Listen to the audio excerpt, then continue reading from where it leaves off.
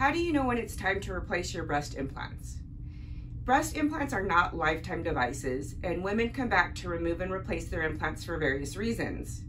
I always inform women that the shell is not expected to last forever, and a rupture can occur from friction, from wear and tear, and simply over time. There is a warranty on breast implants to cover costs of rupture. However, more frequently, women come back for cosmetic desires because every decade that a woman lives, the breast appearance can change.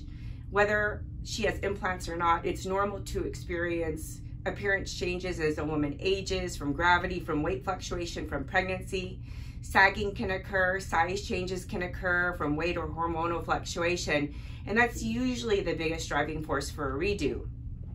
If everything looks good and a woman is satisfied with the cosmetic results and she has no evidence of a rupture, which sometimes requires an MRI, there may not be any indication to replace the implant.